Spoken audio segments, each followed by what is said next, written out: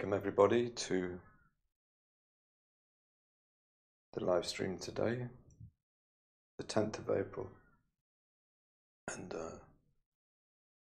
really incredibly beautiful day outside. Painting with the window open today, which I don't often do. I haven't often been doing lately. The other nice thing, or at least one nice thing about us, morning Alison, about us all being in, morning Nancy. Nice thing about us all being in shutdown now is there's almost no noise from cars. We're in a quiet part of the world anyway. There is a road a little way over there. We're deep in the valley and sometimes you hear the echo of the cars over there. It's incredibly quiet. All I can hear is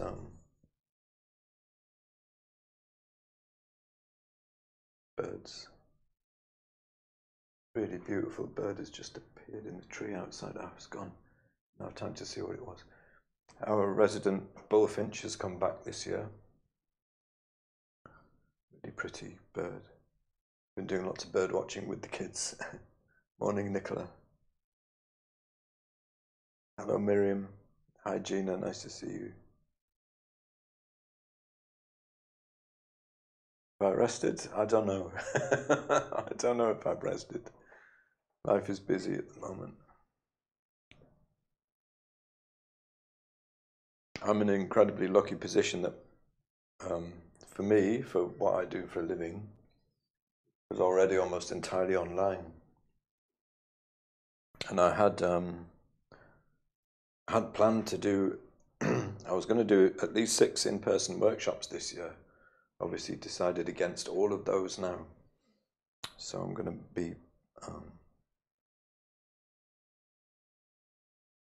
finding a way to, I'm already set up for teaching online, so I'm going to be talking to you all soon about what it is you'd most like to learn and how you would like to learn it, how you like to fit around your routine.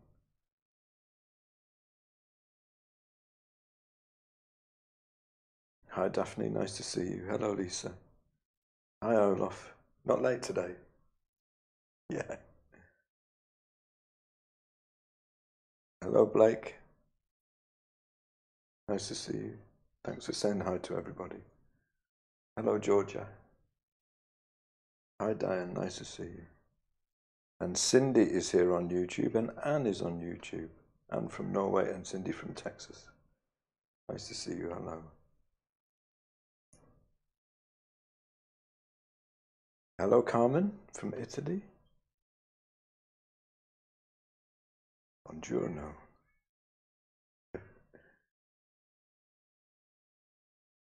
Hello Kate from Cape Town. Wow. Elizabeth from Brazil, hello to you.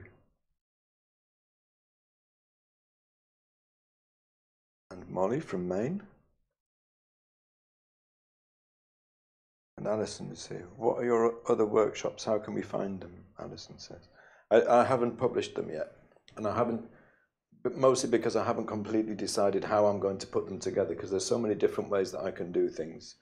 Obviously, you know I do a lot of live streaming with multiple cameras. I have set up already for that, which you're watching now. And I really like live streaming. It's a great way to teach online because you get instant feedback from people. The downside is there tends to be a lot of stopping and starting. It's a little bit like a workshop. It's more like a workshop. But the advantage with pre-recorded edited video is that they're more concentrated. You know. So I'm thinking probably a little bit of both, but I haven't quite decided what's the best way to do it yet. Whether I'm going to pretty soon I'll put a post up on Facebook and ask you all, and I'll send an email out and ask you all what you would most like to do, and I'll be guided by that.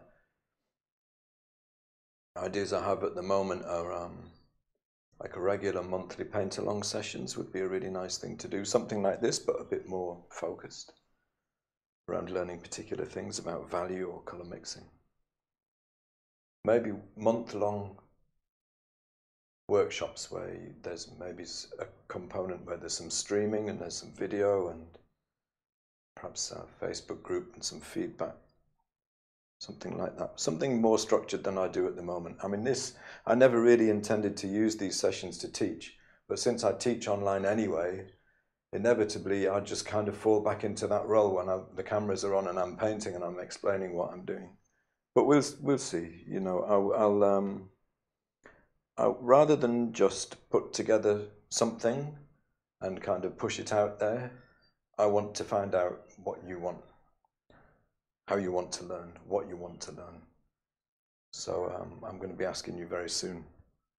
For today, where we are at the moment, it's an interesting position I'm in today, because I don't know if you can see them, but some of my oxlips, they've changed a lot overnight. Some of them are almost in the same position, some of them are wildly different. So I'm going to be guided a little bit today by partly by the photo and partly by the subject. So I'll be painting a little bit from both today. Here's the painting as it looks now. Here's the palette. As you can see, I've already started a little bit today. Mostly so far, I've mixed the colours that I want for the main areas that I used yesterday.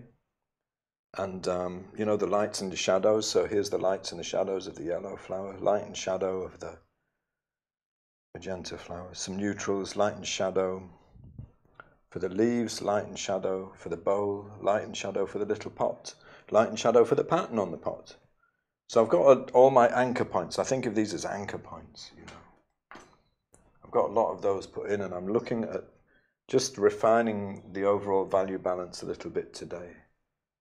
Maybe changing a few things. Let's bring the reference up. And the music, but before I bring the music up, I'm going to show you, I always forget to do this, but this is where the music comes from.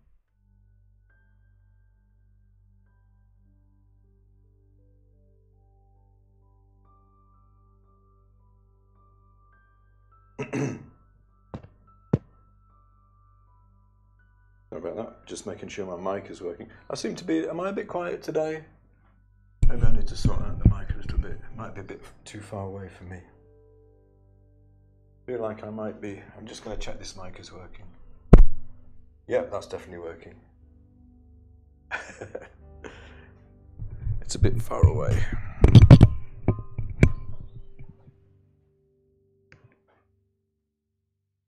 That might be better.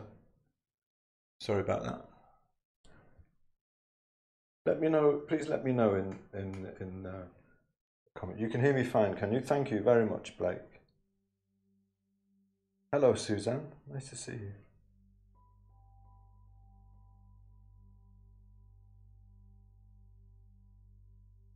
Thank you, Diane. That's really nice to say. Yeah, 4 weeks. I think I've been streaming for, I think this is the 3rd week of me streaming. I'm mostly looking at the shadow areas now. See, down here is lower down the value range. So I want my low values, I need to be quite close as we go. Then we go up the value range quite quickly. So I think this needs to come down a little bit. A little more chroma perhaps. Down in there.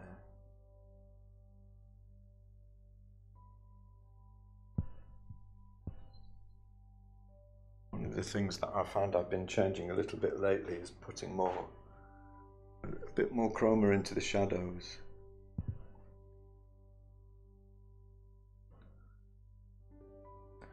It seems to me to, it's partly because I can, because they're usually lighter, but also in areas like this, it seems to me to create a slightly more realistic feeling.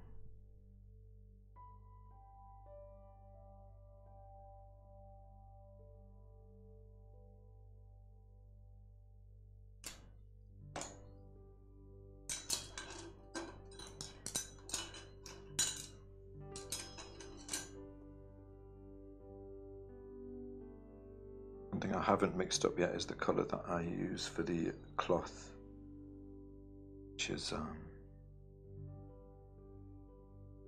violet, but then I knocked down the chroma with a neutral, which is a bit of ultramarine and a bit of black, Do you want to know what I got on my palette? Should I tell you what I got on the palette? It's the same as I had yesterday. Titanium white, Michael Harding bright yellow lake, PY3. No, that's Cranfield cad yellow. Yellow ochre, Michael Harding green gold, quinacridone rose, ultramarine blue, Williamsburg gold brown. A nice bit of chroma right down the bottom of the value range in a red, reddish brown, reddish orange. Raw umber, ivory black. This is a phthalo green, it's Winsor & Newton, Windsor green yellow shade. It's still very blue green. Winsor & Newton permanent magenta. Maybe we'll talk about them a little bit as I use them and why they're there.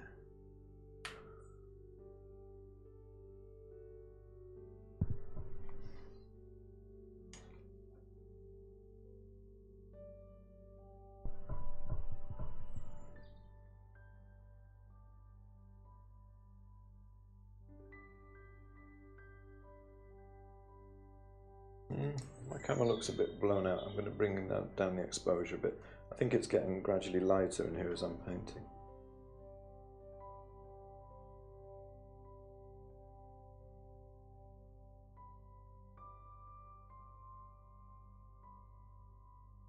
It's a very light painting overall, this one, but I'm beginning to work into the dark areas a little bit to see I want to change the value balance slightly there. So into the cast shadow and the occlusion shadow around here a little bit. And the cast shadows themselves, the cloth here, have a slightly greenish hue, and the occlusion shadow is slightly different. It's very low chroma. I'm overstating them slightly, the chroma of the shadows, very slightly.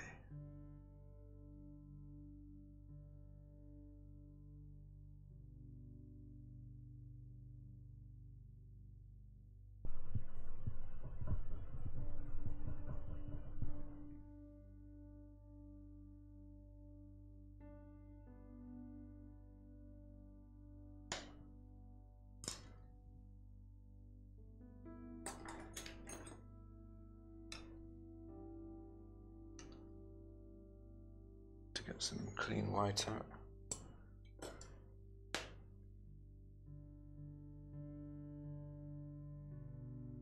Oh, I started 4 weeks ago, did I really?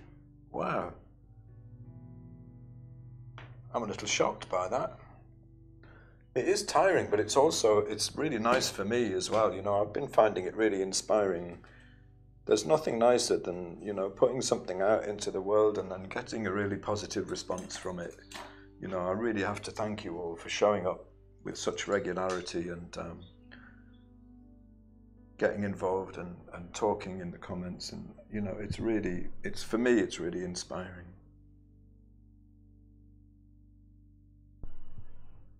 And I'm very grateful.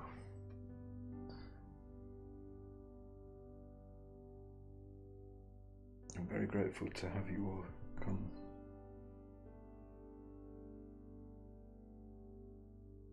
I think this has got too light around here. Perhaps it needs to come down a little because it's got up to the value of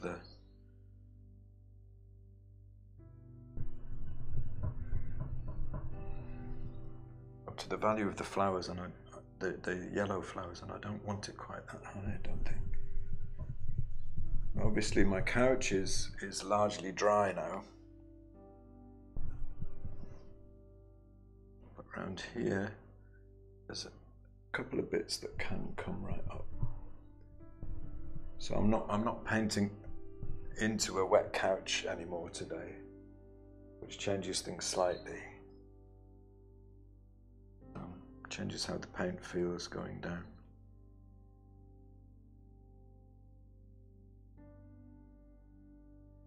It's not quite so easy for me to manipulate the edges now. And I've been thinking while I've been playing around with the shadows a little bit this morning, I've been thinking about this background, and I'm still wondering about bringing down the value of that just a little bit. Now some of there's dark areas in here that I don't have all that dark yet, like the shadow side here of the pot, and I want to bring that in really quite dark, because I'm not doing a low key painting overall, as in all the values are lighter than they appear. My darks are right at the bottom of the range. It's just that I'm going up the value range quickly, so the next value up would be lighter. But this shadow here is very dark. So to get this part of the cup in shadow is very dark, and around here too. So to get the right feeling of light in here, you need a dark accent. If you look at a lot of Impressionist paintings, some of them are just high key paintings, but quite often there'll be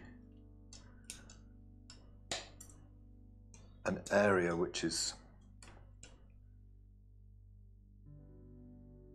quite, an area of low value, shadow of the inside. And that just helps to show the relationship of everything else. Just using this to cut back into that there.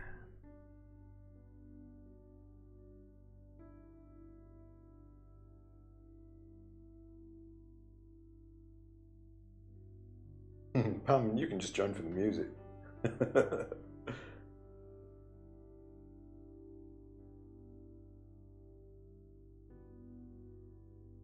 Hi Nigel, nice to see you.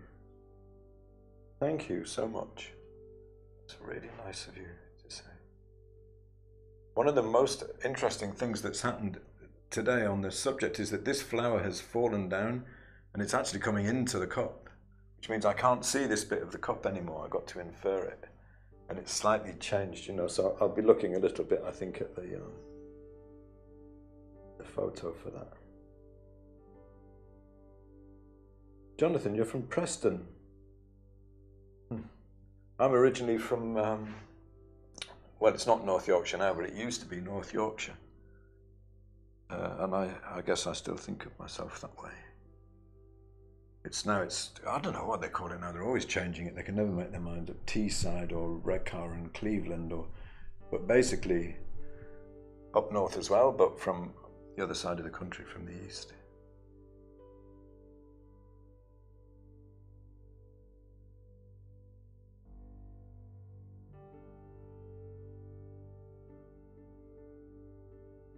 Just being really careful today and thinking about, I'm loving this lost edge here, these being exactly the same value. I like that a lot. Love those effects.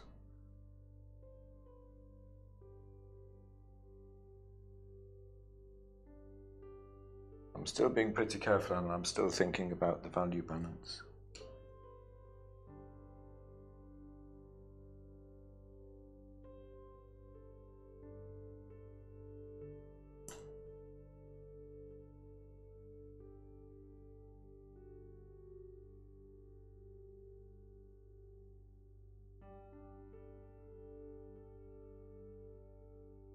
Lisa says, Paul, am I understanding the value range is not always using the whole scale when working from life? In other words, your darkest dark could be in the middle of the range sometimes.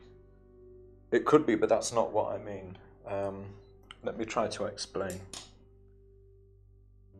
That would then be just a high key painting, so you would be taking all of the relationships and moving them up the range. So here's the value scale, okay? From light to dark. If you're doing a high key painting, you might only use that part of the scale. It's a different thing than I'm talking about. What I'm talking about is you use your darkest dark, which I have here, and you use your lightest light, which I have here. And you look somewhere in the subject, there's going to be some values that are around the middle. And instead of painting it there, the middle, I paint it there. And although you might think that that therefore means that the painting overall is darker, actually the opposite happens. So if, say, the cast shadow here was actually that value. I paint it about there. So everything is lighter, everything is slightly lighter, but it's all seen in relationship to this dark value here. Does that make sense? So I go up the value scale more quickly. So what happens is more of my values are up here. So I have a lighter picture overall, but I need that dark accent. Otherwise it will just look like a high key picture and the relationships will be the same. I'm changing the relationships of light to dark. So I'm effectively saying my middle of my range is here instead of there. It's something I've been thinking a lot about lately, about how I can put that into painting exercises, because I think it's a really, I never see it talked about apart from in Harold Speed's book, but I see people doing it a lot, perhaps quite often without knowing they are. So it's something that I would really like to develop some exercises to show. It's often with things like this, it's often easier to understand once you've done it.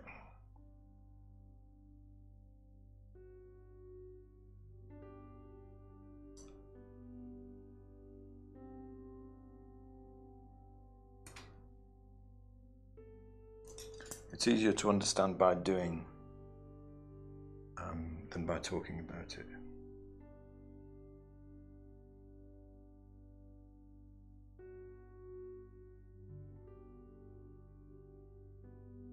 So if I just paint this shadow here lighter than that, you know, this shadow I'm painting lighter than it actually appears to me, so it looks like it's kind of infused with light, this shadow. But if I paint this light too, then the relationships between them will be the same. I'm painting this lighter in relation to that than it looks in real life, which makes it appear to have more light. And it enables me to have a very narrow value range between light and shadow for the flowers. Speaking of which, I think it's time I started going up and looking at my flowers now.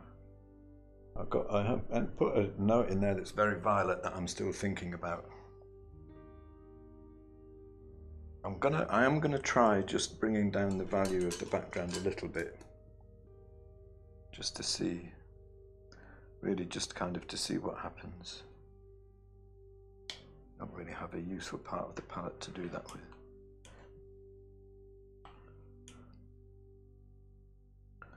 By the way, another thing that might be interesting, so at the bottom of that pot, there's a little band of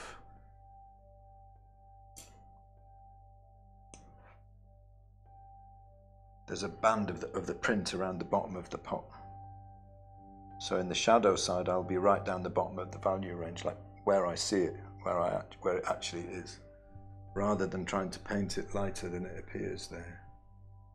So in the shadow here, it's going to be dark.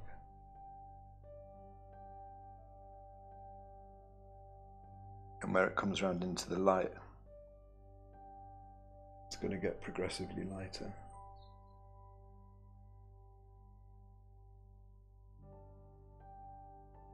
So this is the pattern, this is like the painted on pattern on the pot, little Chinese pot.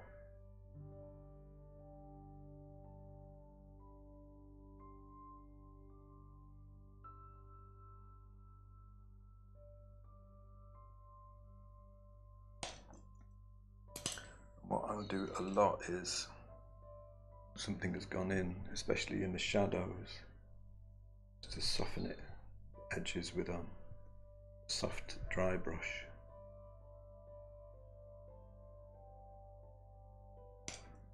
Just to help it kind of sit in the visual space better.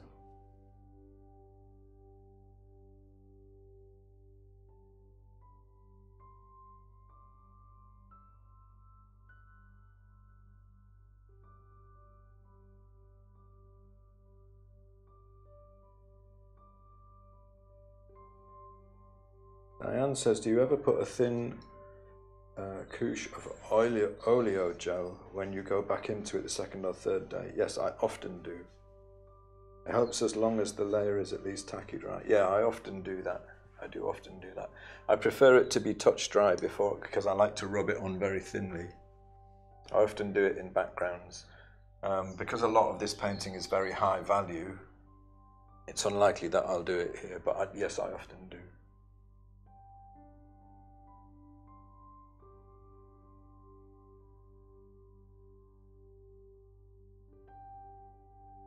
Thank you, Joe. Yeah, this way of approaching value is one of the things that I'm thinking it might be really interesting to do a workshop on, like an online workshop, different approaches to value. Take all of the color information out, you know, work just with values, just with neutrals, and show how you can approach values different ways for a very simple subject.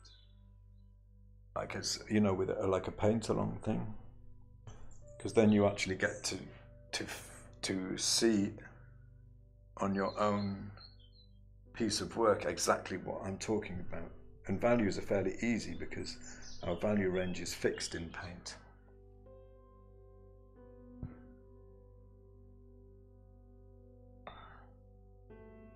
Thinking about the flowers now.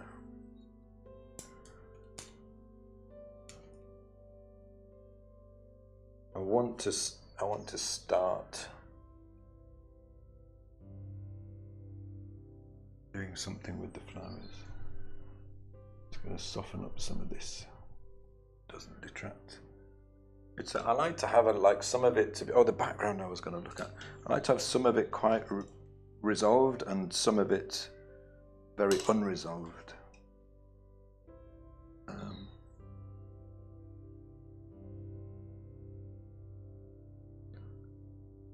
I mean, there's all sorts of arguments for why our visual system works that way, and we don't focus on more than one piece at a time and stuff like that. But honestly, I really like the look of it. I like that slightly parts of the painting to be unfinished. I think it's very involving for a viewer to. I have a theory that it's something to do with the way our visual systems work, because people think that there's a thing out there which is objective reality, and that is what we see. But in fact, what we do, as far as I'm aware, is that our visual system kind of takes spot notes of areas of the scene that we're looking at, and then our brains interpolate the rest of the information. So you don't see everything. And I think that's part of what training yourself to draw and paint is. It's training yourself to see more of the bits that you wouldn't ordinarily look at, that your brain would assume and make up. And it's why optical illusions work.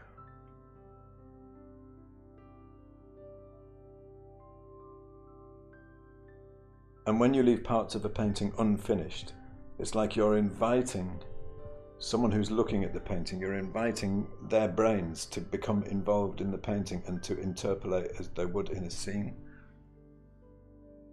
And I have a feeling that it's what makes us finished paintings sometimes look nicer. I like this slight drop in value here.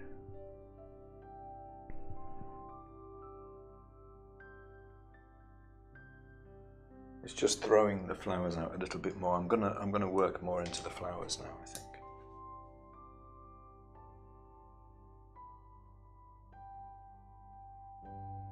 Miriam, yes, I could do, but I'm probably going to write a blog post about it soon, which will allow me to explain it better.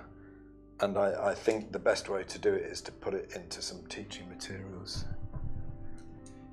Really, because it's not, it's kind of something that you can understand intellectually fairly easily, but actually using it is in paintings is something else entirely. I think that takes. It's taken me years to figure out, to get to a point where I think I'm making some headway with it, and I can actually use it in a painting. It's what I'm doing now, effectively, with this.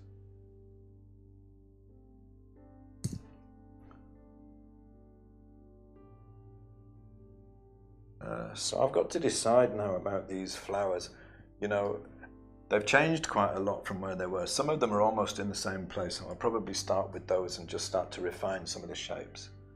There's a couple of flowers that stand out for me. There's a very light one here and a shadow one here, and that's useful to have the two, you know, because if I get the relationships right between them, then it'll work.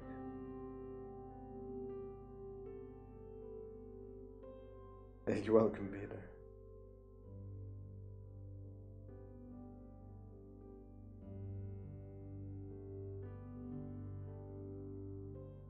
Yeah, value compression is an amazing concept. Yeah,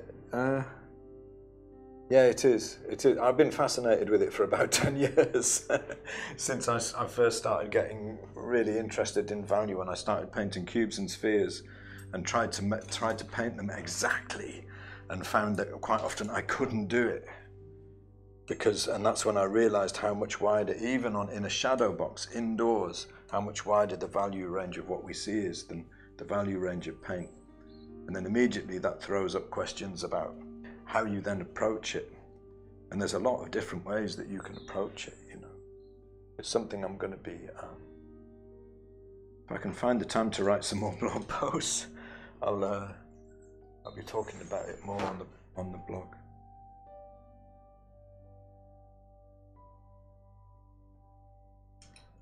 Let's have a look. I've got the greens.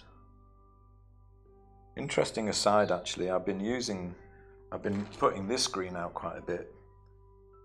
Michael Harding Bright Green Lake, and then I realized that it's a mix of this, and that I can mix it. And actually I can mix higher chroma. And these are single pigments, so it's like this, don't need it anymore. Back in the paint box. So I haven't put it out. I did put it out, but then I took it out because I mixed these greens without using it, so I don't need it. And the phthalo green is useful for some other stuff as well, and so is the yellow, so that's one tube of paint I don't need.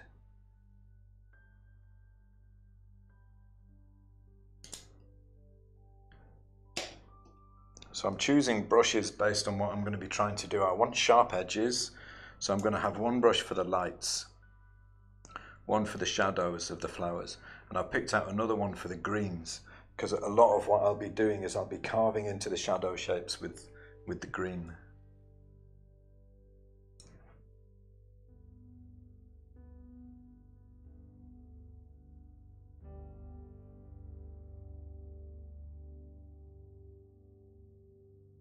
That's great to hear, Diane. Yeah, I've been talking about it a long time.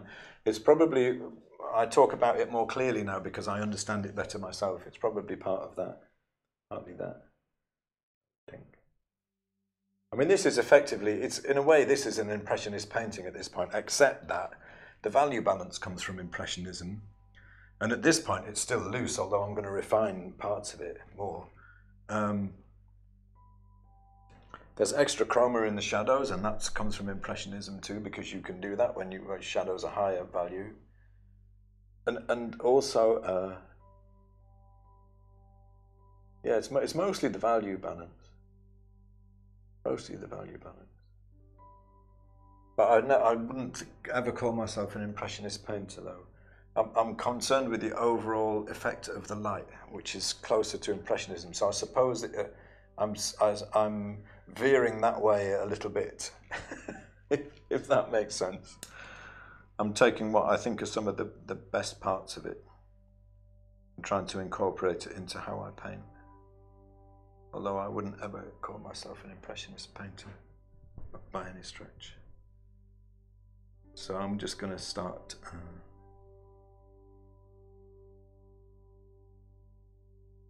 painting petal shapes.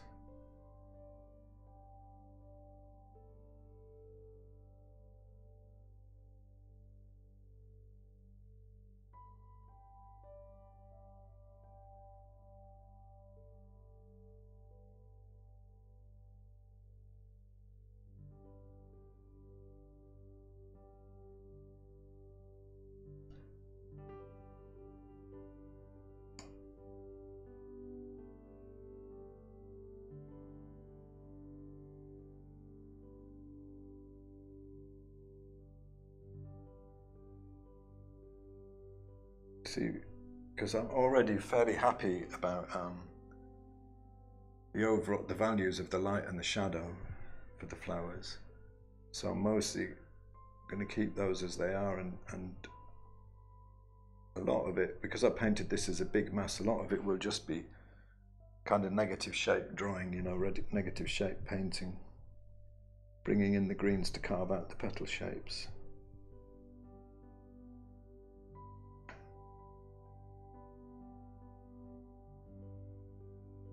as I see them, because it's a profusion and they overlay each other, so it's only really in little places that you see a clear shape.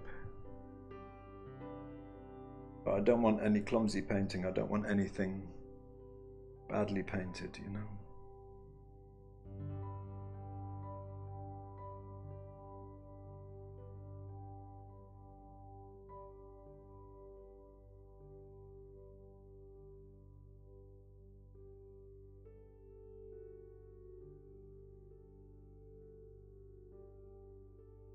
I'm going now with what's in front of me rather than what's on the photo.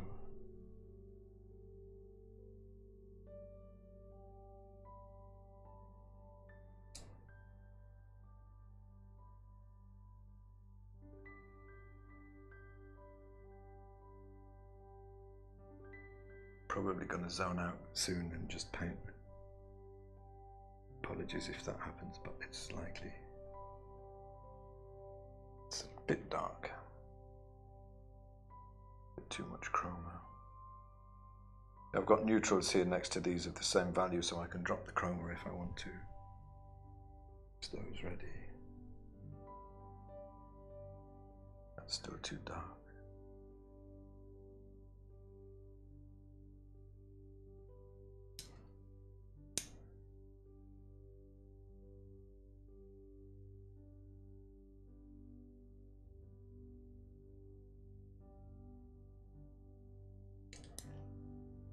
So sometimes, wrong brush, sometimes I can carve it into the shape with the green, and sometimes I can carve into it with the shadow colour from another petal that's underneath.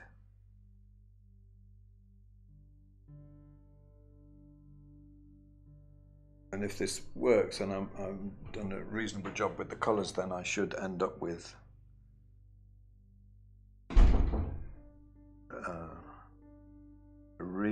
at least one reasonably convincing flower here. If it works, then I can think about, see, petals here in shadow.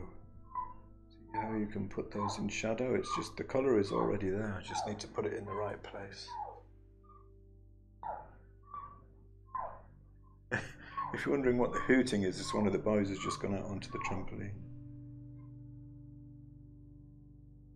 No respect for his dad trying to paint. I mean, really.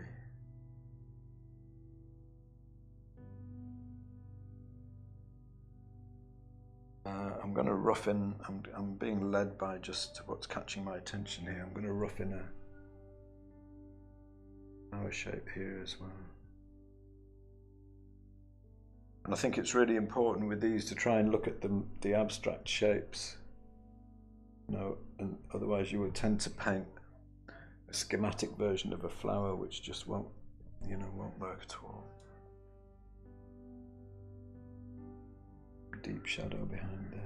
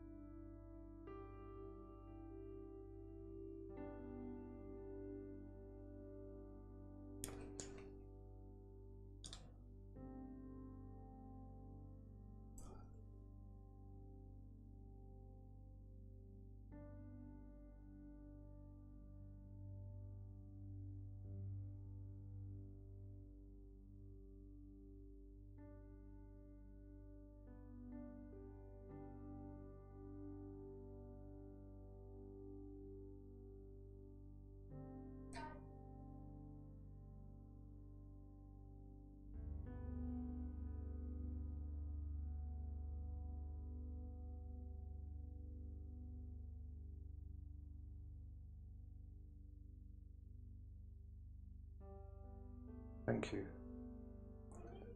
Alison says, do you always use soft brushes and not, let's say, a hog bristle? No, that's something else I need to talk about more as well. I use a range, so I use a lot of hog bristles, especially when I want texture. So all of this is painted with hog bristles, and the green was painted with hog bristles, which gets a bit of texture in there as an optical kind of thing. Helps to, if the flowers work, this will help to convince your eye that there's something happening there, even though there isn't. For the flowers, I use these chisel flats, and when I come to soften something, I use extremely soft dry brushes, so that's a synthetic, usually synthetics like these, or sometimes like a Kolinsky sable like that, but dry with no paint on them to soften edges. So I use a real range, you know, depending on what kind of marks they're going to make. And then little rounds for details, little synthetic rounds for details.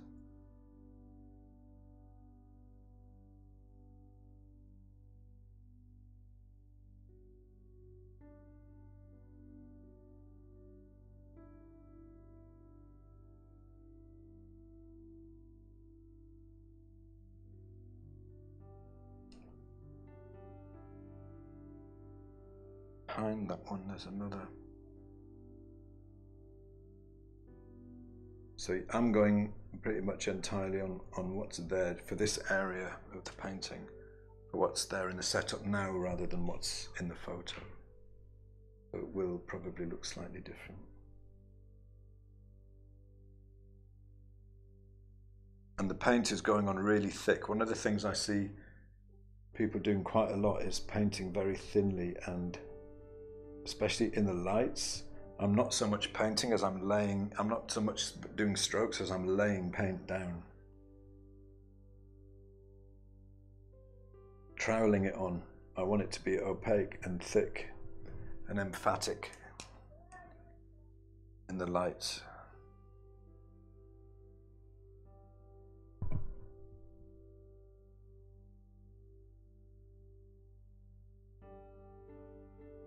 And I find that these chisel flats are really good at making these kind of hard edges that I want there.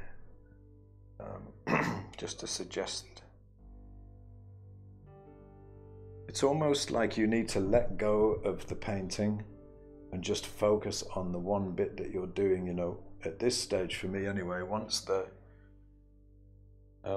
overall value balance and colour is set up and I'm happy with that, then, you know, a bit like this, I need to let go of worrying about how long will the painting take, when will it be finished, how is it going to come out, let go of that, all of that, and just try and focus on getting these shapes right.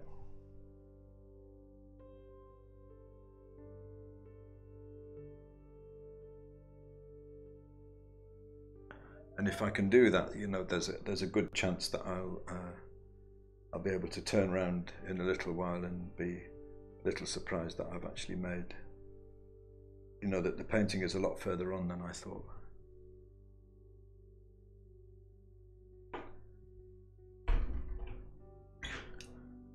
Let's have some deep shadow down here. Hello, big lad, you alright? Yep. Been out on the trampoline, huh? Yep.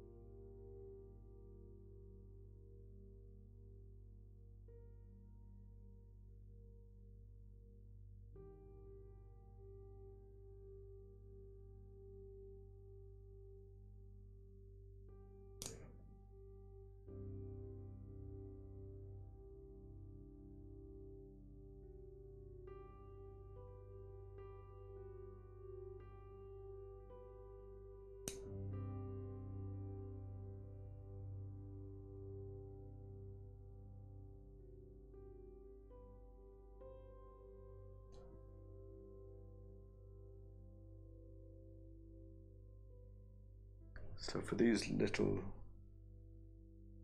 areas of deeper yellow in the middle, I want a light and a shadow of that as well, because there's a side that's in the light and a side that's in the shadow, and I need to be able to show that dark and light.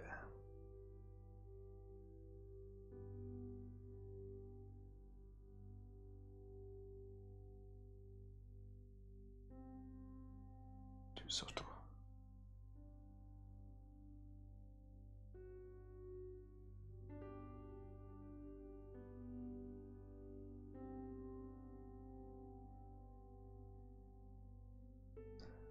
Right in the middle they have like a greenish point.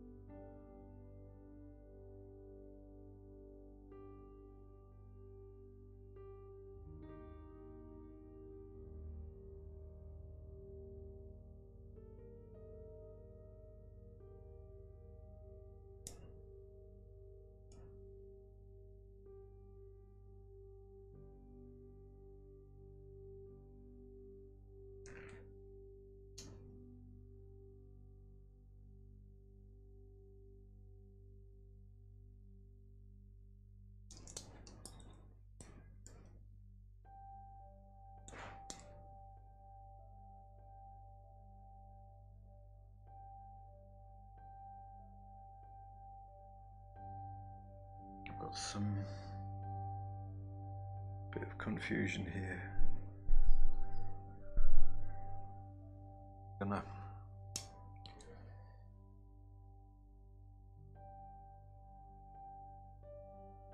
take that out and put this in shadow.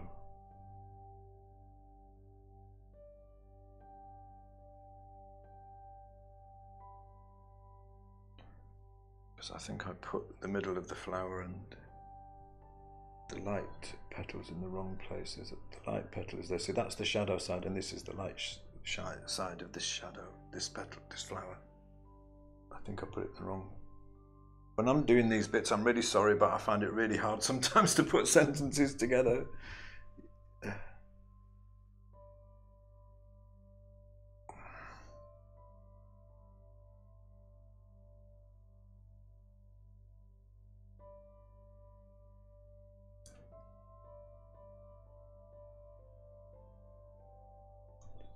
And I quite often use words I don't mean to use, and I'm like, why did I say that? That's not what I meant to say at all. This is the center of the flower here. It was in the wrong place.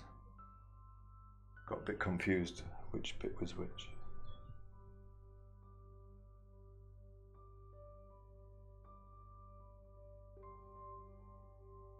It's better.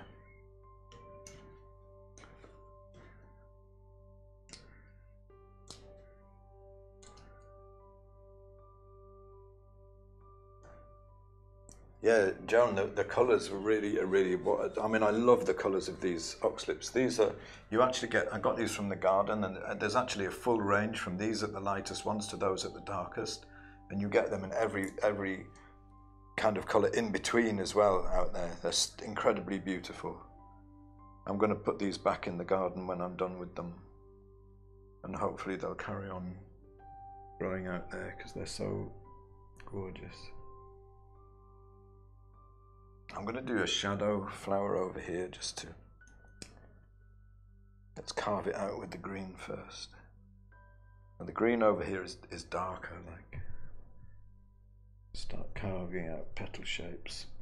So I can almost kind of, in a sense, it doesn't matter so much that these flowers are in exactly the same position because I've got a mass here. And I just need to bring them out, bring out some, as long as they're not, I don't try and make them up, you know, because I'm not very good at that. If I base them very closely on what's actually there, then, you know, it's not crucial that they're in exactly the right place, if that makes sense.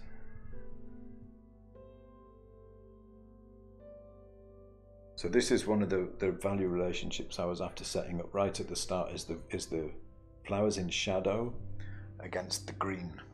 So this needs to look noticeably darker than the light, so it's definitely shadow. But the green behind it is what helps it to stand out, and they're still a lot lighter than the green. Trying to make good flower shapes. And these, I don't think you can do this with like a hog bristle. You really need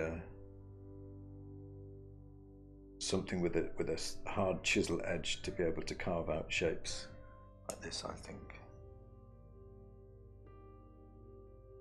But the yellow back here is all in shadow. The little yellow in the middle.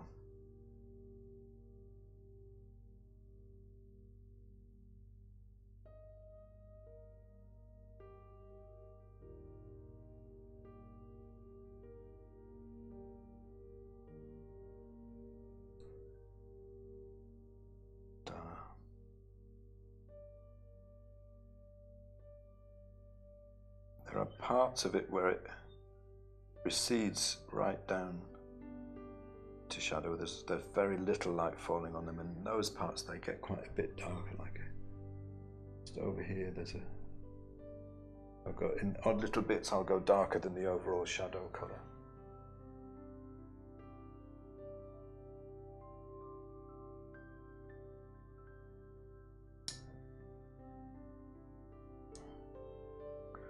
So a lot of it is at this stage is just trying to carve out the shapes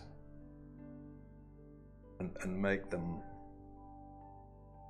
to be the right kind of shapes for these flowers, because the overall light and shadow is already established, you know, of the mass of them. And if you approach things this way, like working in a very general way first and then gradually refining down, quite often I find anyway, that I need to do a lot less painting than I might think. Whereas if I tried to do each flower individually, I would get wrapped up in the detail and I'd lose the whole. And I would end up trying to paint a lot more detail probably than I really needed to. Like there's an edge here just in light, just show a little bit of that. So, don't have room for that.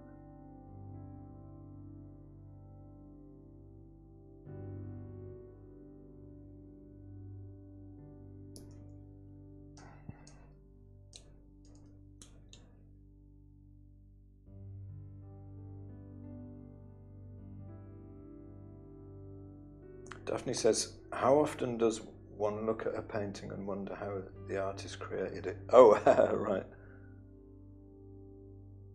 Yeah, that's what I try to do, to make it clear what I'm doing when it's always been my goal to demystify this process as much as possible. Unfortunately, not all painters do that, and some painters who teach, I think, try to mystify it more in order to create a mystique around themselves, and there's very little in this world that makes me more angry than that. Because, you know, when I started out teaching myself, there were very few resources online, very few, and it was incredibly difficult. And there were times when I came across, you know, information from people which, you know, really strongly held opinions, and people would say, this is how you do it, you have to understand this, and you're doing it wrong if you do it this way, blah, blah, blah. And very often it was just nonsense, you know. And it was just people, sometimes it's just people being insecure and wanting to feel that they know what they're doing. This flower here is no longer really there. So I'm going to have a look at the, I want the middle of a flower there. I'm going to have a look at the photo in a second for that flower there. And we've got light.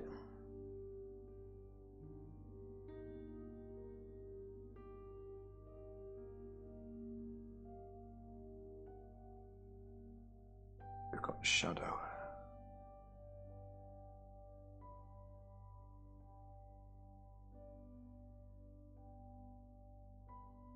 Green bit in the middle.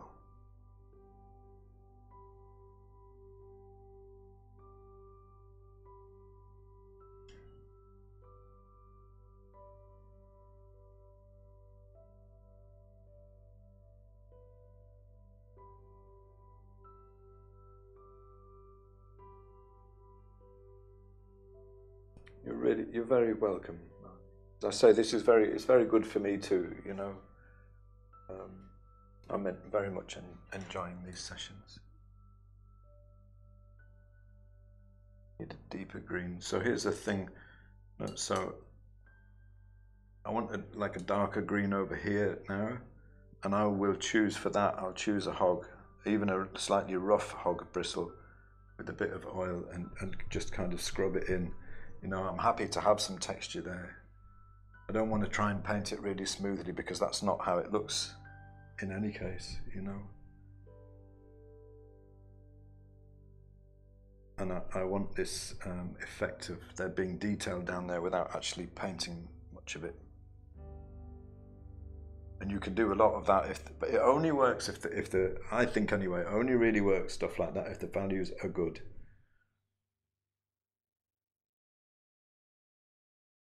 If the value balance is good, you can get away with painting much less. It will work. If the values aren't good, then no amount of fiddling is going to fix it.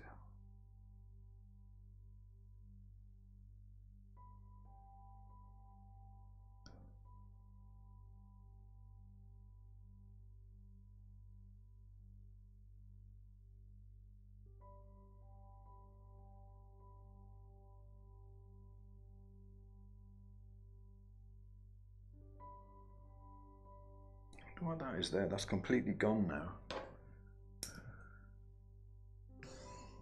There must have been a leaf there originally that coming out of the shadow to the light, but it's completely gone now. I like that colour there though.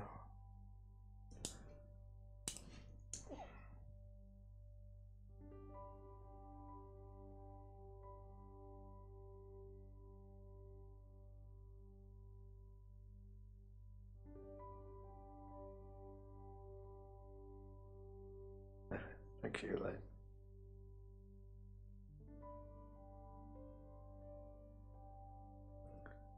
Michelle says, with teaching, I also suspect that people who have been painting for 30 years have frankly forgotten what it was like to learn. That is so true. One of the, I think a really important thing a teacher has to be able to do is to remember what it's like not to know stuff. That is difficult. It is difficult, yeah. It's so ingrained and subconscious that it's a mystery even to them. That's also very true. And I think no more so than with colour. Because I think colour is very largely misunderstood and people kind of find a way to it just through struggling with it for years and years. And then they're not entirely sure how they've found this internalized kind of map of colour that they have in their heads. You know, I personally think there are much better ways to do it. But I think that happens a lot with colour, and I've seen a lot of demos and videos that I bought of artists online where they talk about colour and what they're saying bears little relationship to what they're doing.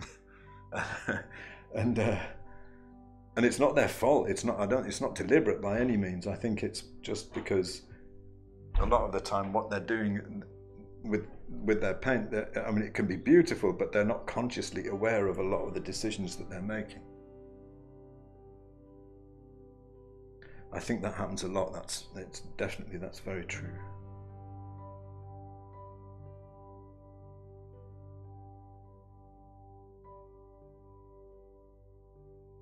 Yeah, I'm going to have to look at the photo for some of these flowers now because it's getting... Actually, it's coming. Yeah, they are coming. It is beginning to come together. I'm even surprised myself sometimes when it does work. A lot of the time these days, because I spend so much time at the beginning without really enough on the canvas to see if the painting is going to work, I'm often quite shocked to myself when I get to a point where suddenly it all starts to fit. This is bothering me. There's way too much chroma here. I don't know why I did that. I need to knock that out, but I'll knock it out in a bit. I don't really paint like that usually. I want this to be quite a subtle light painting.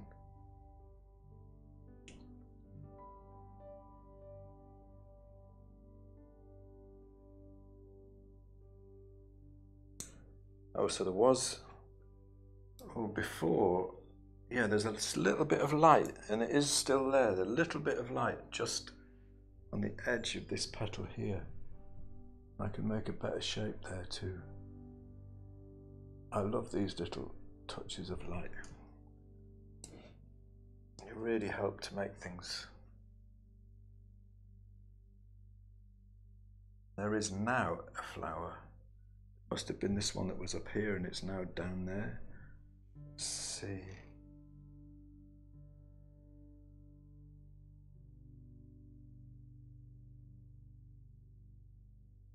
Sure, I'll think about what I'm going to do. Think about that.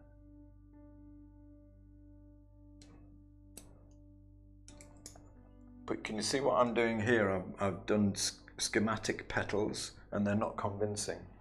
They don't really, it's not working because I wasn't working really from anything that's there and I wasn't working from the photo either, and I've come up with something that just doesn't look convincing as a flower, this bit here. Not happy with that at all. So I've gone back to the photo and I'm looking at what I was actually trying to paint when I did that bit.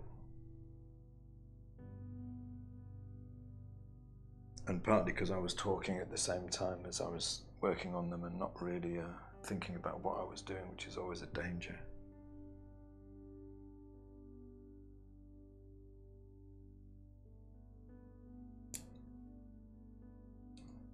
So now I'm looking at the photo for that area. This flower here is gone. It's withered away. So I'm going back to the photo to find the shapes. Colours I don't have to think about so much because they're already established, but I need the shapes to work.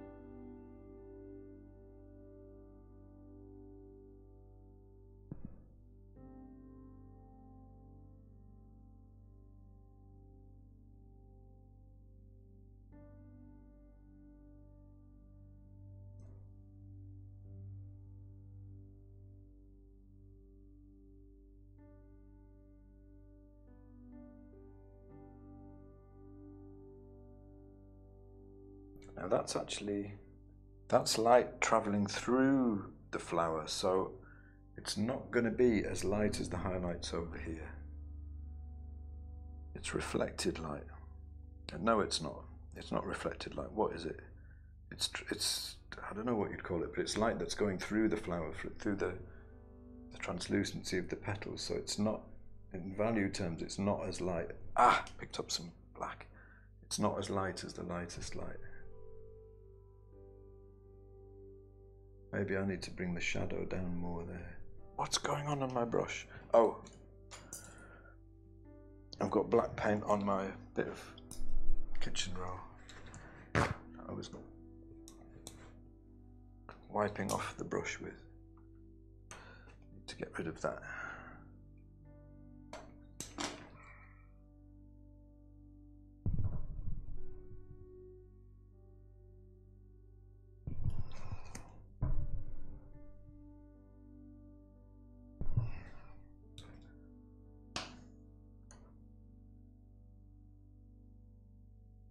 So because on the palette I've got my light to dark set up here, that's my light, so I'm making sure that for the light part of this, where there's a bit of reflected light coming through, I'm not using a value that light. Has to be lower than that, has to be. Even though I'm really tempted to try and show that reflected light there because it's so beautiful. By bringing the value up, I can't, I'm not allowed. Because I will be working against the value balance of the relationships in the picture, and that's never going to work. It can get close, but it can't get quite that light. I'll try and bring it in a bit more chroma, because that kind of light often does have higher chroma.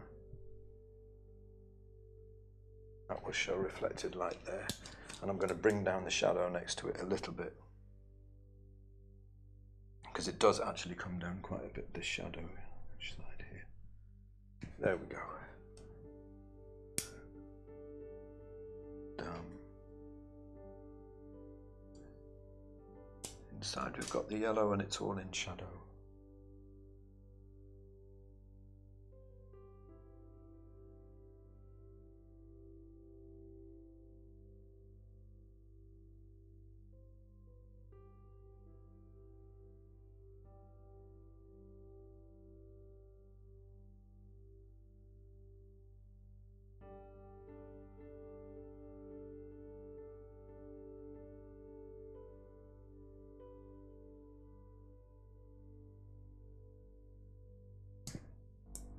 There's one little bit where there's full light.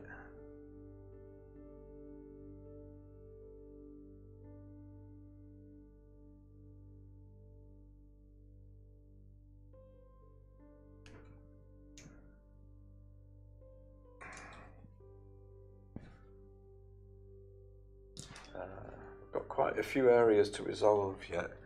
I'm thinking about this bit here now. There was a flower there before.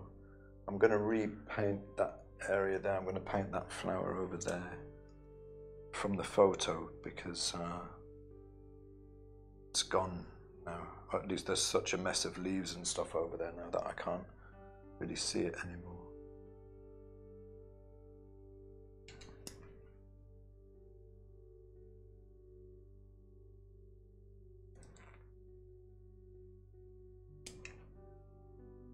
Clean my hands off a bit because I've got paint all over them.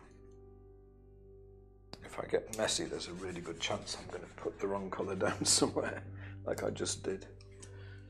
I'm always incessantly cleaning while I'm going along to try and make sure I don't mess anything up.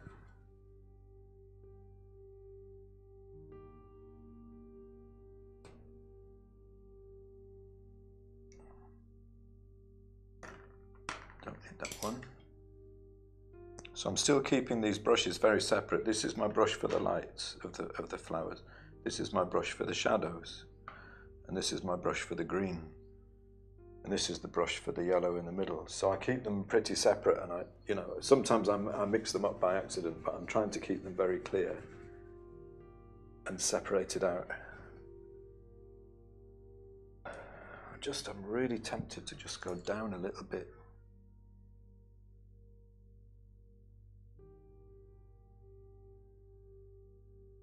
Just had a bit of a stand back and a look, and I'm just really tempted to go down a little bit in the background around here. I'm looking forward to adding a flower up here.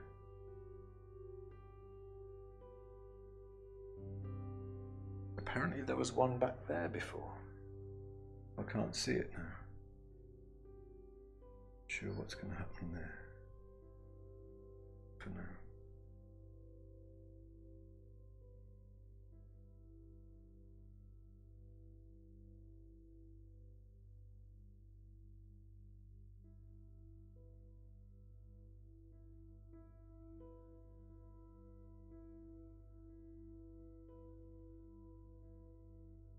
like that. Overdo it, but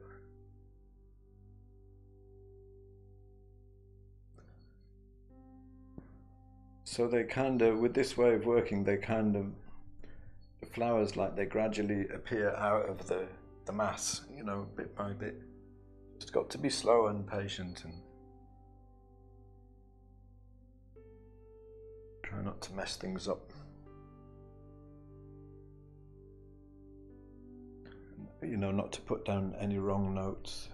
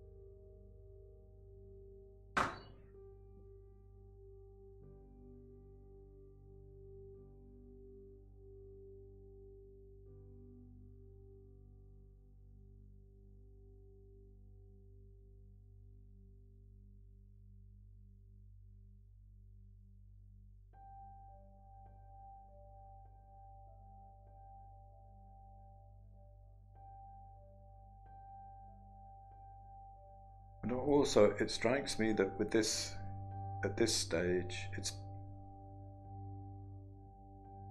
better to have a few pieces carefully done, a few elements carefully done that work well, than try to rush through. You know, because it only takes a few, if the general mass is okay, it only takes a few to be carefully painted and for your eye to be convinced that there's like, all of this is just, there's nothing resolved here at all. But because there's flowers either side that are working pretty much, and in terms of the whole overall bunch being light this side and shadow, that's not bothering me so much. I will do some on it, but it's not bothering me so much. You know, it's like, it's not hurting. I don't feel like it's hurting the painting, especially. And, you know, whole areas like that I can leave unresolved if they don't really look like they need. I need to finish them a lot more. It's an aesthetic choice, you know. It's not. I'm not saying you should paint this way. Increasingly, I do find myself painting like this, suggesting a lot and then resolving a few areas, and it being enough to convey you know, what it is that I want. But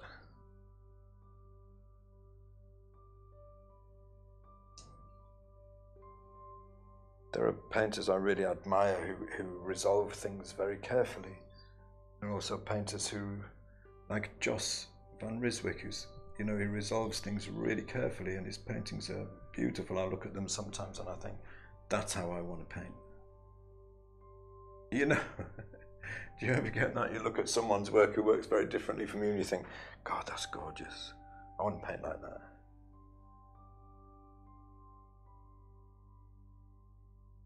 There's another painter who paints really carefully, uses a high preponderance of harder edges than I do. His colour is fantastic.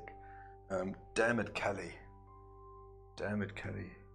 I know almost nothing about him, but I love his work. And sometimes I look at, and he's quite daring with some of the things that he does, you know. They're almost harsh in places, the transitions. But his colour is fantastic, and his compositions are really interesting. And I look at his work sometimes, I think, that's painting. I want to paint like that. That's how it. And then, you know, I get back to the easel and I turn out what I turn out. It's like, it's your handwriting. It's inevitably, it's what you do, you know.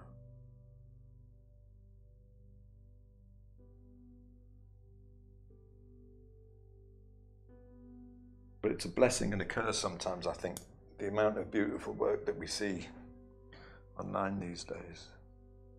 Such a range. I mean, it is a blessing, there's no two ways about it. If you look on Instagram, especially these days, look at the work of a lot of the painters. You know, I see one of the painters whose work I look at and I'm immediately stricken with a desire to emulate it is Katie Whipple. It's not how I paint, and I've tried to paint like Katie Whipple before, and it doesn't work out as well for me because I'm not Katie Whipple. A lot of it because I haven't had her training, you know. I mean, she trained at the GCA, you know. And that happens to me sometimes. I'm sure it happens to all of us. I don't mind admitting it. That I see people's work and I think, God, I want to paint like that. Probably the biggest influence on me earlier on, when I say about 10 years ago, when I was trying to figure out a lot of this stuff, was Julian Merrow Smith. You know, still love his work. Another one that I have to be careful of, apart from Katie Whipple, is Kathleen Speranza. You know, I look at her work and it's achingly beautiful, but it's not how I paint. You know, it's her own, something that she's built up over many years, and that's what makes it work.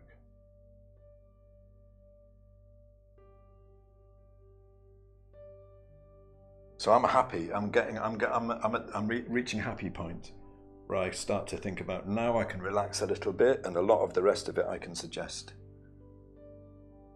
because I've got enough going on there to be, you know, reasonably convincing as a painting now. So now I'm starting to think, right, where do I want to take it? Which bits do I want to refine? So this area here, I'm going to suggest a lot of this.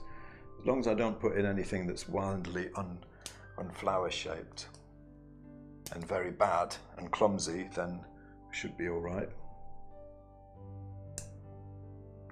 A lot of that doesn't have to be resolved.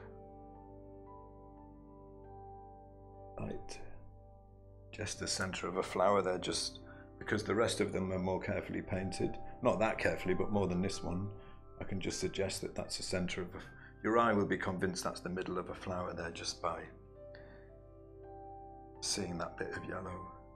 I'll bring a bit of light in here to show that that's the light side. And the paint is thicker, you know, it's pretty thick. Thing going on, I'm going to just a petal with some light here. This is, I'm back looking at the subject now. So I'm back painting from life now at this point. I'm going to bring a little bit of light in at the end of that petal, just so it's popping out a little bit.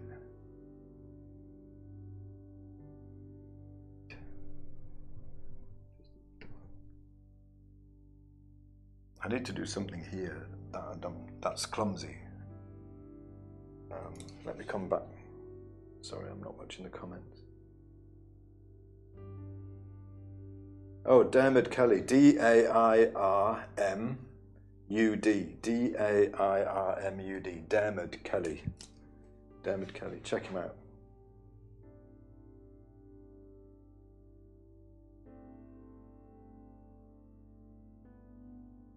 Transmitted light, Miriam, thank you. Now I have a phrase for it. Transmitted light. It's transmitted light that shows through a petal. I'm really enjoying myself now. I don't mind telling you, when I came to set up today, I was like, God, I can't do it today. I'm so tired. It's Friday. I just want to rest.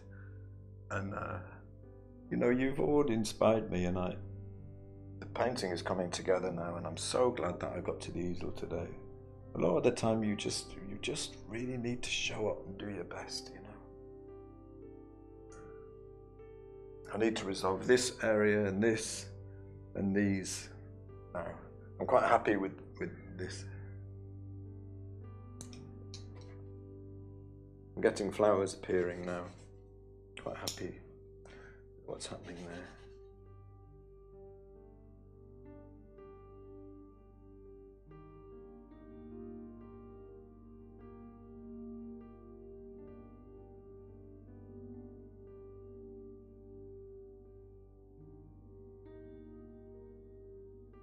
transmitted, yeah, transmitted light.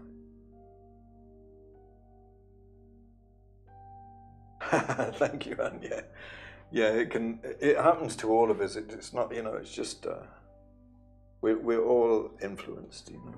I'm sure.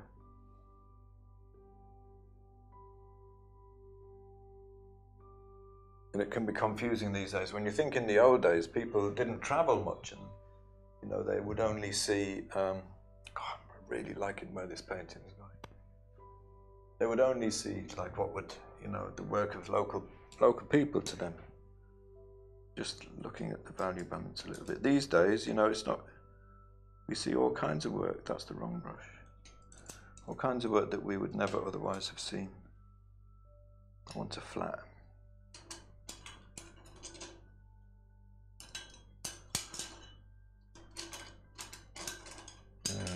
Okay, you'll do.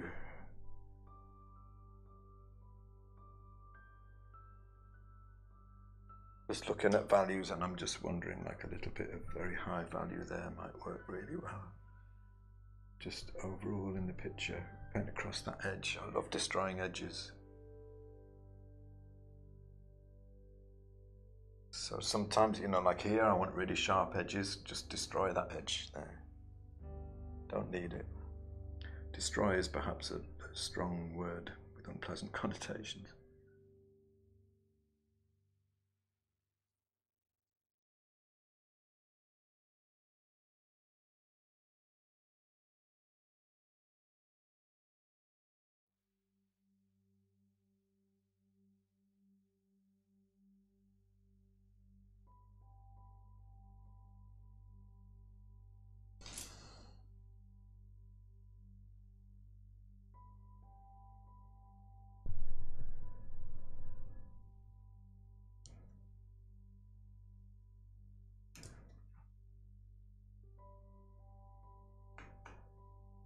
My camera may be getting a little blown out by the sun. I'm going to bring down the exposure a bit.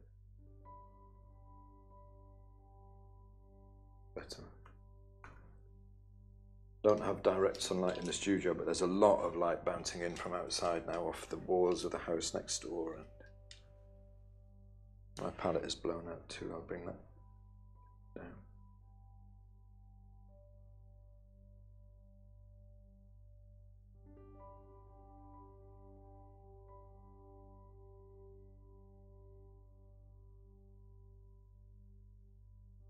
Damn it. Damn it, Kelly. No, damn it. Yeah, I know, Lisa. But yeah, we really are what we are. And you will find, I've found that I've tried to paint like people, even subconsciously sometimes I've done it, and I've gone down a direction. And then eventually your own stuff kind of pulls you back. Eventually you can't escape it, you know? So you may as well get used to it. You know, because it will always pull you back to you'll always, and it's no bad thing, I don't think, to be really taken by somebody's work and then you know, to in a sense attempt to replicate it, and then you might pick out some bits that work for you, and then when you come back again to your own work,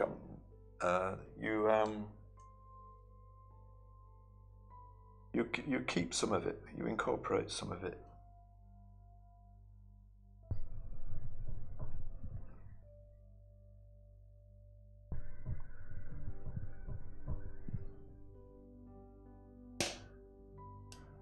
The bits that make sense to you. I don't think I'm going to resolve any of this. I like this unfinished up there. I kind of like that feeling. I wanted this, the idea I had from the start with this painting was that it would be, I'm going to do more here, but I wanted it to kind of, to appear out of atmosphere into the focus on the flowers. And then gradually, as I've been working through it, I've decided that I want some focus on this bowl at the front, this little pot at the front as well. I really like it. I'm in two minds whether to put the pattern on it. I probably will, because what attracted me to it is the oxlips have 5 petals, and so does the pattern. 5 petals as well, so they're kind of related, so I like that about it.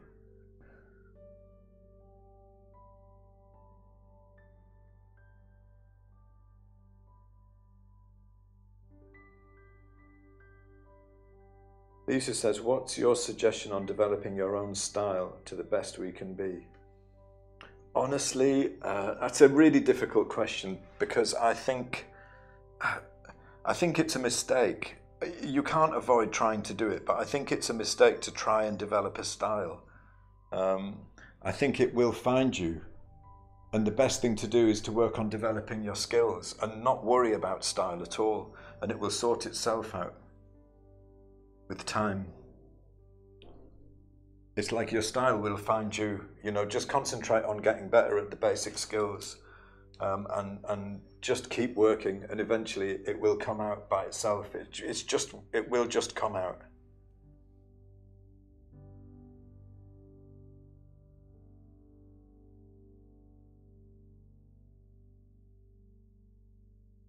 And if you find something that particularly interests you, then follow it.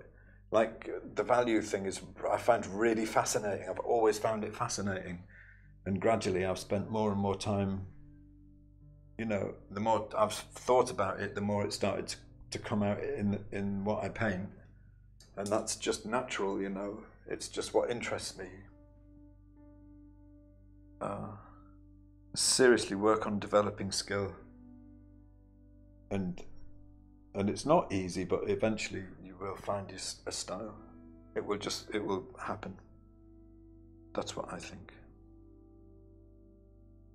And you don't find it by looking for it. It's like you almost trip over it and it appears.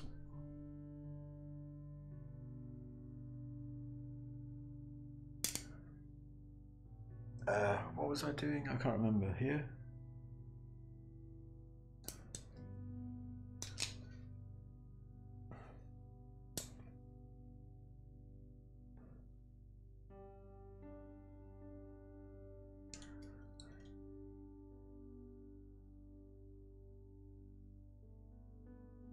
Thank you, Susan.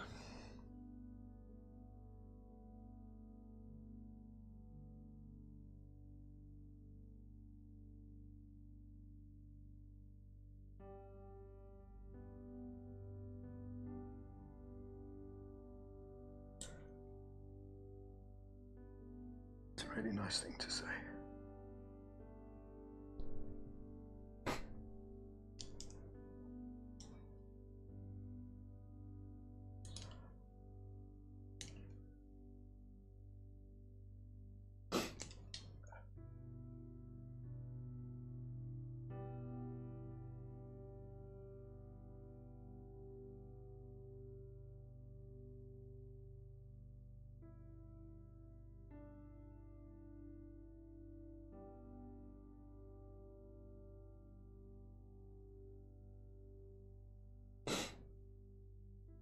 Oh dear.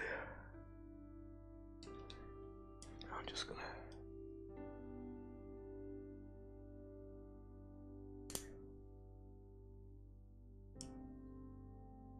You all really inspire me.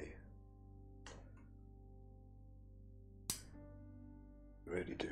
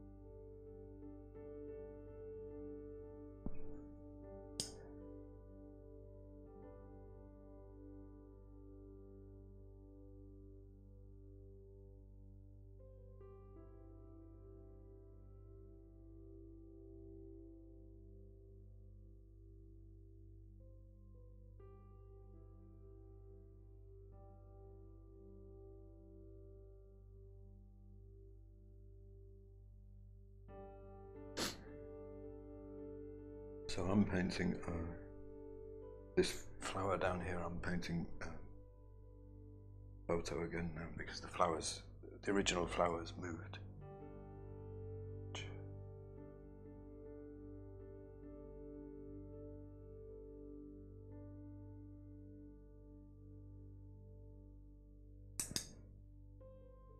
Not doing a terribly good job of it, I don't think.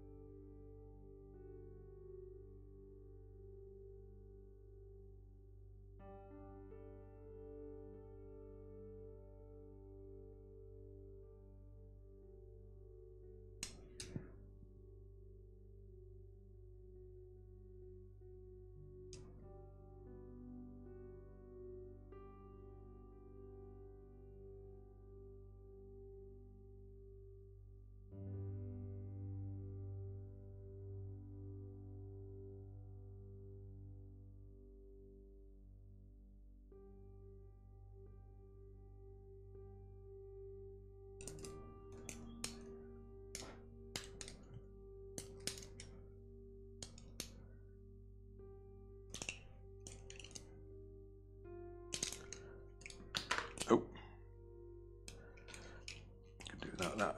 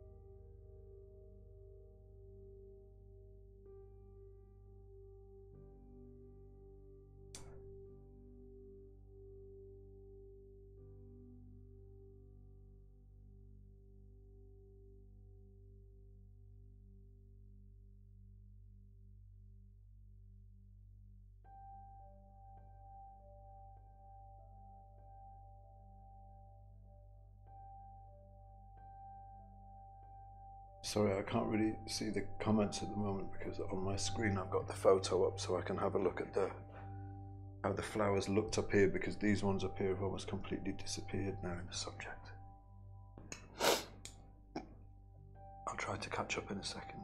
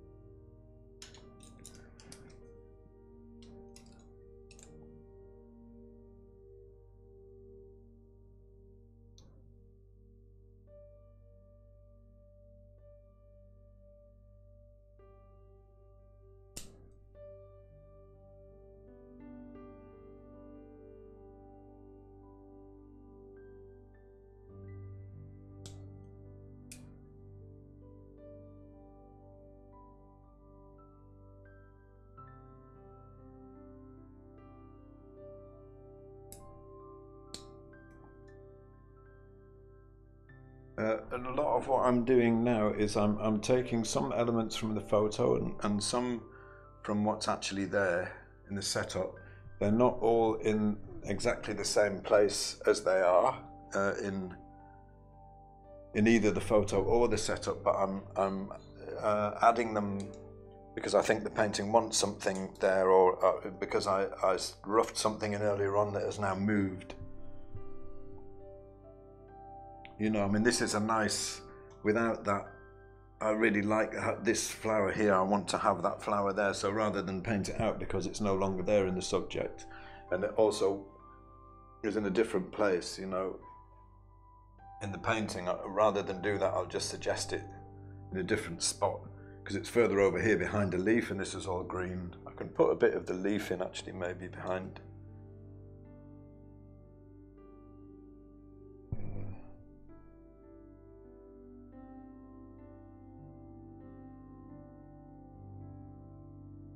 Some of the painting looks a little bit clumsy in places. I think I'm actually a lot further through than I thought I was going to be.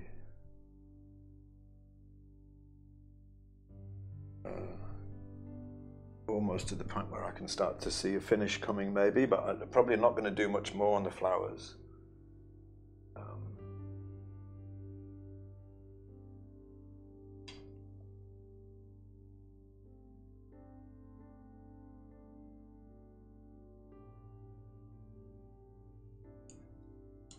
And I do want to finish off this little pot here.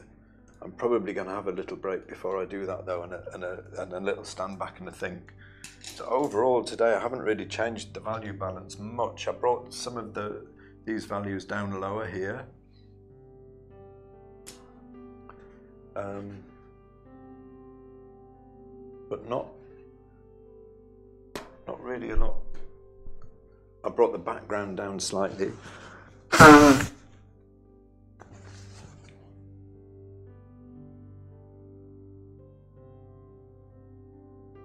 The value balance is pretty much where I'd left it, I think. By the way, this panel it's another one of the linen panels, but this is fine linen, this one.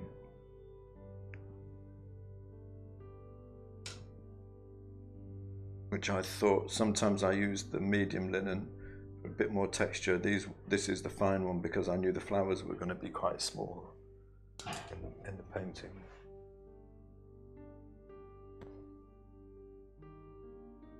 Let me try to catch up on the comments a bit, I'm sorry. Yeah, Diane says Kathleen will be doing some inexpensive online teaching soon. Yeah, she's going to put out some videos, and if I remember right, don't quote me on this, so you'll have to check with her, but if I remember right, she said she was going to be putting them out at about $20 each or something. If she does that, you can bet I'm going to be buying some of them. And I would highly, I mean, she's a wonderful person, great teacher, brilliant painter, you know. She gets some stuff together online, then you know, that would be, you'd be crazy, frankly, not to at least pick a couple of them up, and you're gonna learn something, you know, from Kathy. She's brilliant.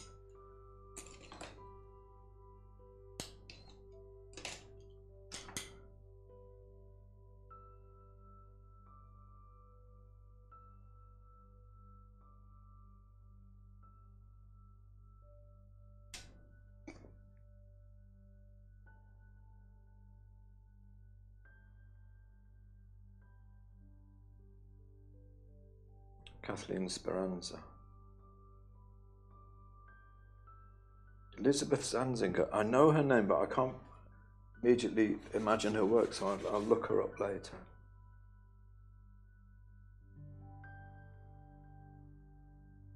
I love this, everybody talking about who's going to be putting out videos and stuff. There's going to be a lot of that coming, I think, over the next few months, and it's going to be wonderful. I like to watch videos from other artists too. I find it especially fascinating to see, you know, how other artists work and how they treat colour. Because once you get a pretty good handle on colour with Munsell, you can look at another artist's work and you can watch them paint, and it's immediately obvious to you what they're doing. It's easier to find your way into their work.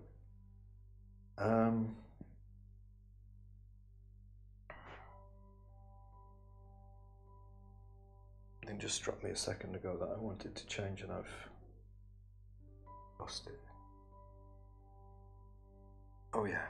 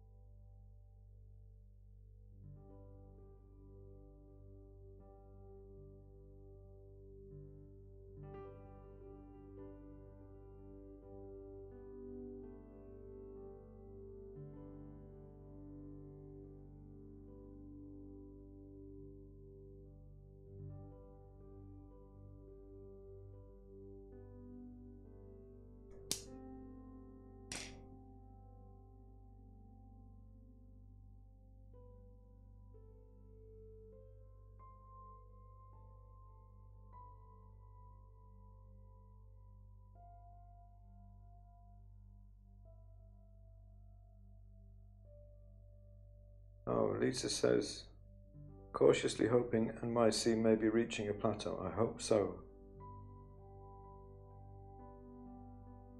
7,000 people.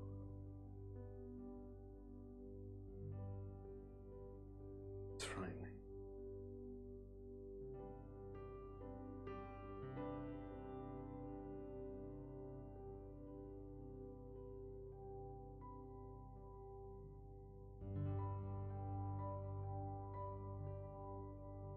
Carol, thank you. Yeah, there really is a tension there as well. For me, anyway, it's like gradually working into it and bringing more out, and deciding how far things need to go, how much I want to resolve some areas and not others. There is a real tension there. Not always sure which way to go in some parts of the painting, you know. Mostly just guided by the look of it, I suppose, and when I'm starting to feel happy. But yeah, I'm glad that you identify with that, because I know exactly what you mean.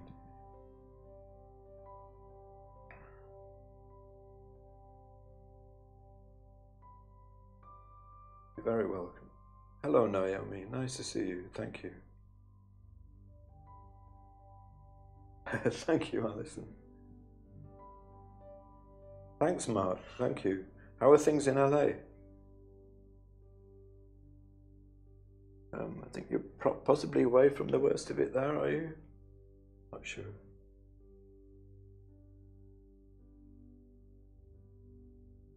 Oh yeah, Michael Klein. Yeah, really, really good flower painter. Yeah, I really like Michael Klein's work. I went through a period of being utterly and completely obsessed with Michael Klein. With his flower paintings. I downloaded all the highest resolution images I could find of them. I tried to copy a couple. I bought a couple of his videos to watch. Learned as much as I could about how he was approaching things. I don't paint like him, and I don't want to paint like him, but you know, he's a superb painter, and that was the little journey that I went on, was trying to figure out a lot about how he approached his work. There's a really fascinating one on his East Oak Studio site where there's him, and I had a kind of an aha moment about where his work comes from. It's him and one of his early tutors before he went to study with Jacob Collins at the Water Street Atelier. I really wish I could remember the guy's name because he's a really good painter, and he's an impressionist, all out, full-on impressionist painter. And they painted some flowers together, and this guy painted like 3 paintings in the times that it took Michael Klein to do one, and they talked about their different approaches, and suddenly I saw what it was in Michael Klein's work that was fascinating me, and it was the influence of this guy's work. And then Michael Klein adds, I would say, a lot more careful drawing and understanding of form. So his work for me is kind of it's like a balance between an impressionist sort of overall look, the overall balance and look, and an interest in form also. He paints from both angles, it seems to me. Yeah, love his work.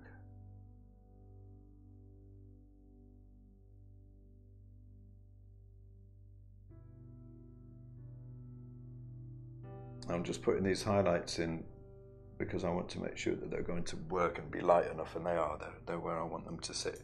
So there's nothing else is quite as light as the titanium white there, so it helps them to stand out. So probably all I'm going to do, if I will do some more, probably all I'm going to do is put the pattern on this, and I'll resolve this area here with the edge of the cloth where there's two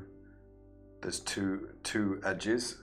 You know, where the cloth is folded over, and I will probably resolve that a little bit more, especially around this area, because compositionally it feels like it's kind of coming, you know, it's up against the background here, and then it comes down the painting. So this area I want to kind of bring it down. Probably won't do anything with this, probably leave that how it is.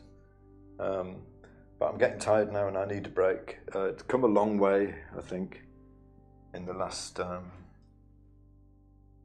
however long. How long have we been here with each other? 2 hours. Who does 2-hour live streams? It's outrageous, isn't it? Thank you very much, everybody who stayed. I really appreciate you staying and being with me while I paint and asking such interesting questions. It's a privilege for me to be able to share this stuff with you, you know, so I really appreciate you coming along.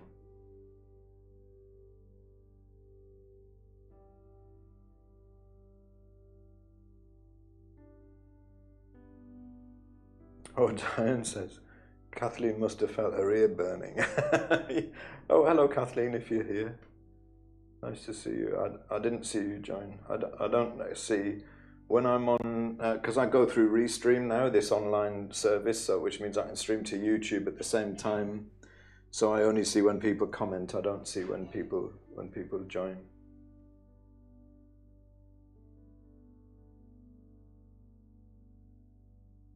And I don't see all of the comments because Facebook does this really annoying thing where it only shows some of the comments, you know, it's frustrating.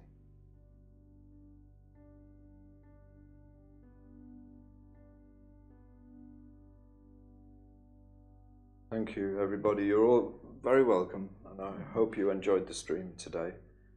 I hope it took you a little bit out of your a little bit out of some of the more desperate thoughts that we might be having at the moment. What nicer thing to be doing than painting flowers?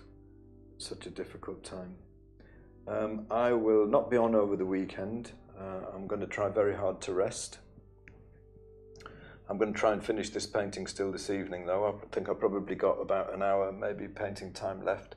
I need a bit of a break now, and then I'm going to put the pattern on here, resolve this area here. I'm probably fine with the flowers as they are. Don't think I'm going to do much more there. I may do some work around here. This is looking a little bit clumsy to me at the moment and looks like it might need resolving a little bit.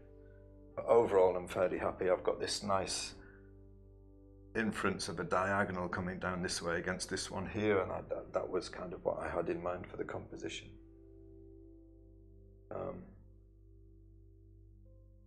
Thank you, Ginia.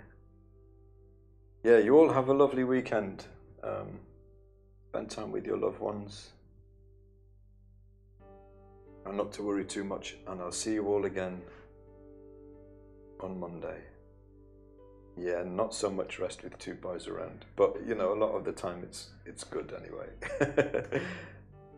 It's good anyway. Change is as good as a rest. I found an excellent therapy is jumping with 2 small boys on a trampoline for half an hour. I'll leave you with that thought, and I'll see you next week. Bye, everyone.